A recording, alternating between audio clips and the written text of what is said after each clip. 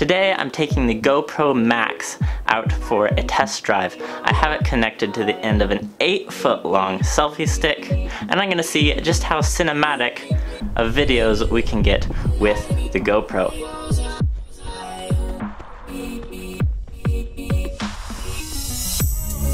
If you don't already know, the GoPro MAX is a 360 camera, so it's looking at all directions at the same time.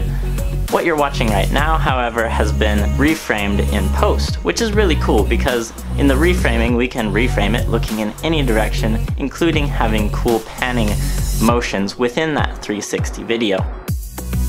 So far I've been really impressed with the GoPro MAX.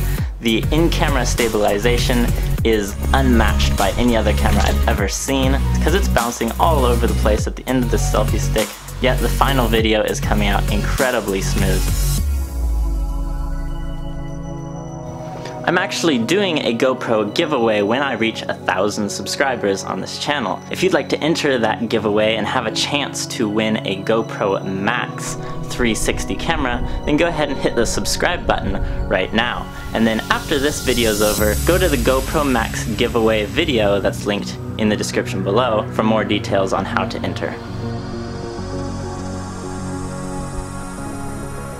So far, I've been really impressed with the GoPro MAX. Would highly recommend it for an action camera or for low-budget YouTubers wanting to get some cinematic B-roll.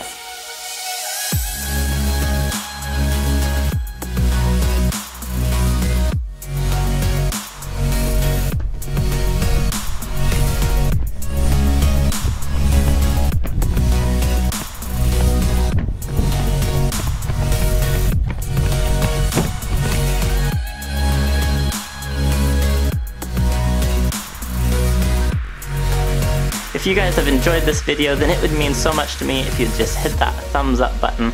Also, for more videos like this, make sure to head over to my channel and check out my other videos about photography and filmmaking. More videos coming soon. I'll see you guys next time.